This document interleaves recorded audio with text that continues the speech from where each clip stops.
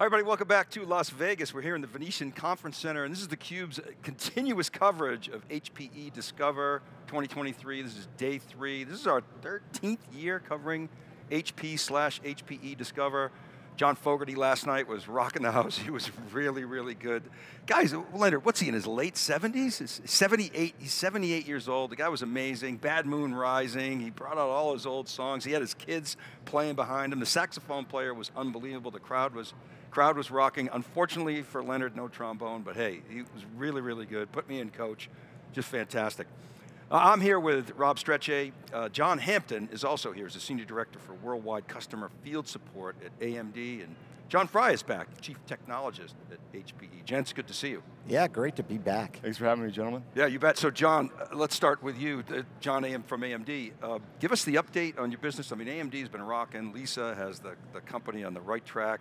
We see the markets, the stock market loves AMD, and it's been fantastic to watch you guys come back. Give us the update on the business. Yeah, I've actually been at AMD now about 20 years, and really, right now, it's been one of the most rewarding times to see AMD and the climb and the stock price, and just being able to bring this new technology and innovation to the market. And really, that's what we're about at AMD. Innovation is in our blood, and that's what's really driven this success. Our mission at AMD is to use our technology, use our innovation in partnership with HPE to solve the world's most important challenges. One of those being, here today, sustainable IT, sustainability. Yeah, and the epic architecture has been epic, essentially, and John, you guys know it well. It's one of your key vectors of your architecture, but we were talking earlier this week about sustainability. It's like all of a sudden, this has become such a front and center issue. Why is that? Well, there's a couple reasons. One is institutional investors are starting to ask CEOs and boards about the topic, so of course they want to make sure they have great answers for them. Increasingly, customers are asking companies they do business with about their ESG and sustainability programs, and for a non-manufacturing company, the technology infrastructure is often the largest source of carbon emissions for the company. 3, I think that's a cost opportunity. We often think of sustainability as costing more. Actually, sustainable IT saves lots of money. And one other driver is geopolitical situations like the war in the Ukraine. All of a sudden, EU data center operators saw their power bills double or triple in the span of a month. So they really had to react to that. And I guess the last thing I would mention is we've got some emerging regulatory drivers in the EU and here in the United States that are going to bring a lot more focus on carbon emissions, and technology can be such an enabler to reduce those. So for all those reasons, I think it's a hot topic. When SVB had the bank run, a lot of critics came out, no surprise, a lot of finger pointing, and they were criticizing their focus on ESG, and that's why they went. But the point is off the base, because ESG has a business case associated with it. Sustainability is good business. Can you explain why? That's absolutely the case. I like the way you said that. There was a recent report that came out that said businesses that are putting sustainable IT metrics in place today and focused on sustainability transformation are 2.5 times more likely to be successful businesses in the future, high-performing businesses. So we absolutely agree with that. John said it very well. There's a very clear business impact, and we're seeing a lot more of a connection now between those decisions in IT. Of course, we're here to improve our environment, take care of the next generation, improve sustainability, but now more than ever before, we're really able to connect this to the bottom line. And in fact, one thing we have talked about with some of these organizations, particularly in Europe, that have seen rising power and electricity costs, we talked to them about the cost of doing nothing. Their concerns are, I have to address these rising costs, so I can't invest in new technology, but we can sit down with them. That's why we're here, to come and consult and say, by investing in new technology, the performance and performance per watt increases are so dramatic, we can actually increase your power, increase your performance and dramatically reduce your power and improve your sustainability. And it's about efficiency, right? I mean, you're sitting there and you need to be more efficient. Sustainability is not just about green power and everything else. It's about how do you take things out of that to really become more efficient in how you do things. How are you guys working together to really get at that?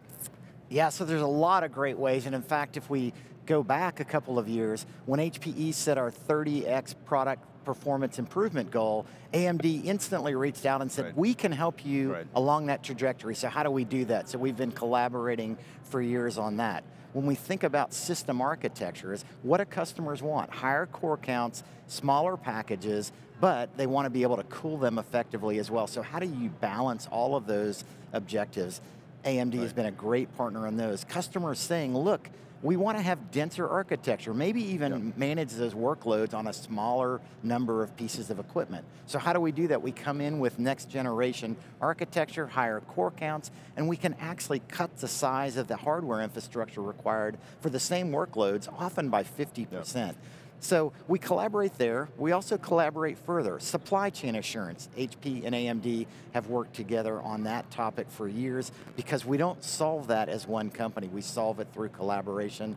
I sit on AMD's external stakeholder advisory committee, so we share roadmaps with one another and help each other get better.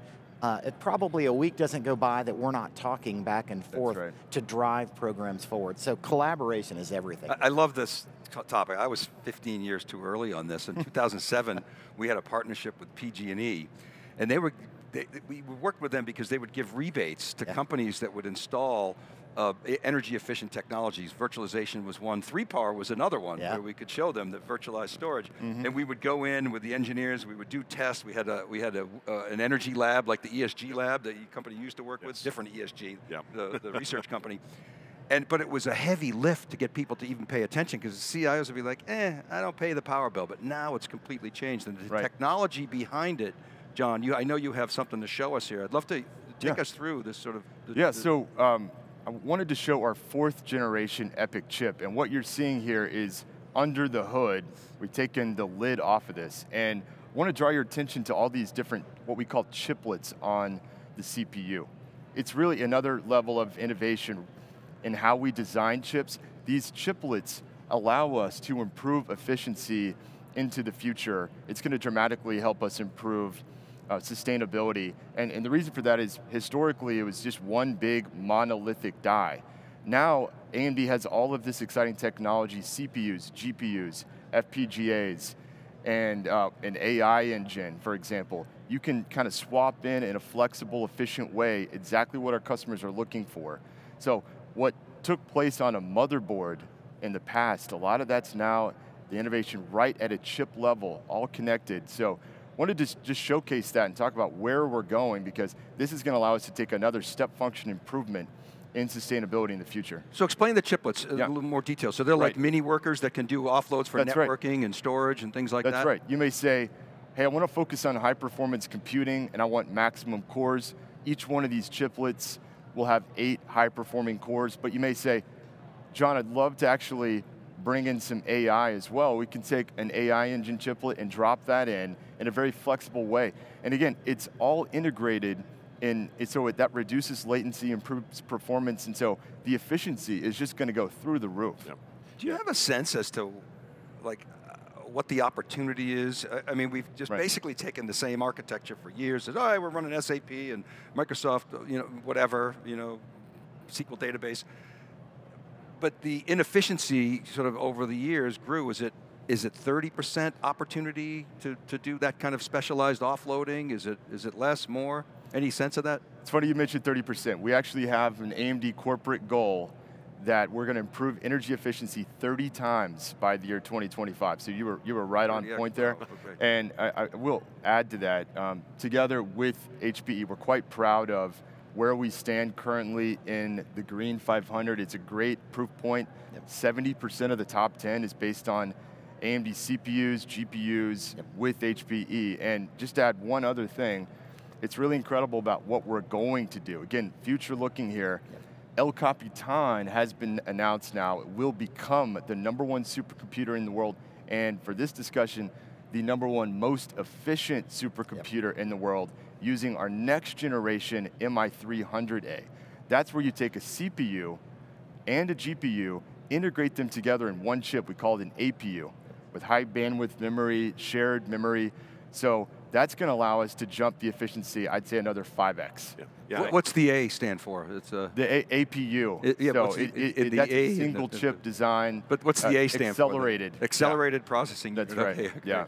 Yeah, and I think that's totally key to how people are looking at this, because when you start to look at AI and training models, right now, one of even the more efficient models out of Meta would take 41 years worth of power to go and train that model for the average US house. So when you start to look at that amount of, I get that has to be where you guys are aiming, is, hey, we know these workloads are happening, we know that they're coming along, people are going to do them in different ways, they have to not only train it, but they got to keep it going. Is that really the focus of what you're both? Yeah, it absolutely is. And one of the reasons is because so many customers are asking, for example, about AI, but they don't understand the environmental implications of using AI solutions. So part of what we help them do, one is run those training models and run the solutions as efficiently as possible, but two, understand the environmental footprint of training those models, so can we optimize that, and running the AI solutions so we can do that. So one of the announcements that was made this week, as an example, was HPE GreenLake for large language models. We're making supercomputing technology available to a variety of users that might not ever buy a supercomputer themselves, but want to run AI models to take advantage of that. It's in a partnership in a data center in Canada, and on a high percentage, almost 100% renewable energy, which allows us to offset some of that carbon footprint of bringing those technologies to bear. We already mentioned some of the supercomputers, El Capitan. Lumi is another great example of that, of a partnership that sits in Finland, but what it enabled was the EU Destination Earth to actually build a digital twin of the globe to understand how ecosystems interact with one another, so we do better climate modeling and have better solutions. So yes, those technologies are going into play. We've got to do them efficiently and effectively. That's why we look at the Green 500 as well as the top 500. But we want to solve technological and societal problems with them. That's technology for sustainability, and that's really where we're going in the future as well. A couple of times this week, and it might have been on your earlier interview, John, I know Antonio brought it up. He said that we're really proud because our 2040 goals are science-based. Yes. They're not as a result of buying carbon offsets. That's right. Can you explain that a little bit more, what that's all about? Yeah, so there's a third-party group called the Science-Based Target Initiative. It's scientists that work with businesses from all industries, and when you want to set a really rigid and gold standard target for climate or carbon reduction, they actually look at your goal. So in our case, it was a net zero goal by 2040. So they looked at that and said, one, is it in line with climate science to the 1.5 degree scenario, the more rigid scenario? Number two, are you looking across all of your emissions, not just your own operations, because for us, that's only 3% or 4% of our total. So do you look across all emission sources, your supply chain, when your customers use your products? And finally, what they say is, the goal has got to involve significant reductions before you even think about neutralization. In our case, 90% reductions. And what's happening is around the world, there's a variety of carbon claims being made. There's a lot of scrutiny from regulators and journalists. And as soon as we say we have a science-based net zero target, all of the scrutiny stops and people completely understand how that's the gold standard. Yeah, and I think that the science base is the key in the fact that you have to work together with your supply chain. So I would assume that you're really doing the same thing together with that's no question. Well. In fact, the theme for AMD right now that you'll see in our booth here is Together We Advance, and I love that because that really is what it's all about, is the collaboration. In fact, with HPE, we just sat down with a very large enterprise customer here at the event, and we took science and data and modeled for them how they could take their current data center, basically cut the number of servers in half, dramatically increase the performance, reduce the power, and then of course beyond the power, they were able to reduce their hardware costs, their licensing costs. So the bottom line TCO, again, the business impact is very well connected, but again, the beauty of all of this was the sustainable IT impact that we're able to make by doing that. So Together We Advance really does, I think, capture exactly what we're trying to do. Well, and thinking ahead of the impact of AI and what that's going to do in terms of driving demand for compute.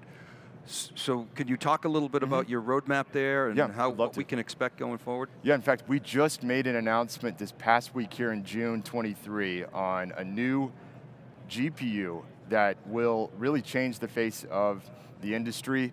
We recognize too, we need to bring more competition to this industry, and I hear it every day. Yeah, I bet. So the AMD Instinct MI300X especially is going to allow us to scale into the largest language models out there, and just the capabilities are truly astounding what this chip will be able to do. So we're quite excited. We have a lot of fun conversations happening with HPE on this MI300 family. It's going to help us with supercomputing, high performance computing, but to your point, it's really going to change the game in AI. So I want to encourage the viewers to reach out to AMD, find out more about what they want to do with AI. We'd love to have the conversations that explain how we can really help them solve a lot of those challenges. It's a huge point. If we're going to democratize AI, we have to have more than one chip supplier. That's right. Keep up the good work. We really appreciate it. You got it. All right, John and John, thanks so much for coming on theCUBE. It's good to see you guys. Good to see you. Thanks so much. Enjoy it. All right, in a minute, we're going to come back and talk about HPE GreenLake. It's the unifying force of the company and the company's cloud strategy for its customers. Dave Vellante and Rob Strechay from HPE Discover 2023. You're watching theCUBE. We'll be right back.